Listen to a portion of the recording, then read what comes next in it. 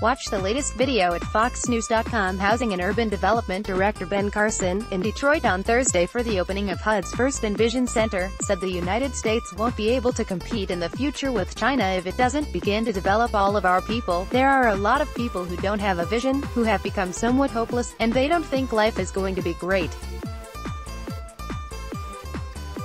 For them, Carson told Fox News, Fox. The centers are to be located near or at public housing developments, and plan to use partnerships with federal agencies, state and local governments, faith-based organizations, and more, according to HUD.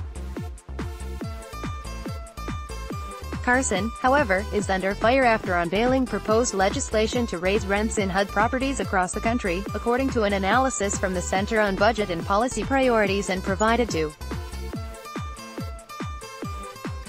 Associated Press. Carson's proposed Make Affordable Housing Work Act calls to raise rent in the country's largest metro regions by about 20%, which would affect about 4 million households.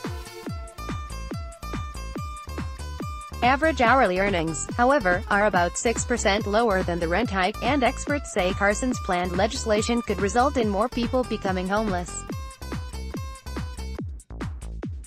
Meanwhile, on Thursday, he said the Envision Centers will coordinate the efforts of federal agencies and sub-agencies to provide the wraparound services that are necessary for success in our society. A lot of people who are born into good circumstances, they have all of this already, said Carson. They have a nurturing family, extended family, a community, and it makes a big difference in the trajectory of their lives. But other people don't have that. However, the United States must develop its people, said Carson. We only have 330 million people, said Carson. We will never be able to compete into the future if we don't begin to develop all of our people. Carson also Thursday made a call for the nation to return to civility as an essential element to our long-term survival. This country is extremely strong, and it cannot really be brought down from the outside, said Carson. It's very much like the Roman Empire, but it can be destroyed from within. And we have elements who are driving wedges between people on the basis of race, income, religion, gender, political affiliation, you name it. There is never a good outcome to that in a society. People also need to be willing to lend helping hand, he said, and to talk to each other. If they were to get into a room and talk, they would find that they agree on a lot more than they disagree on, said Carson. It's okay for people to have disagreements.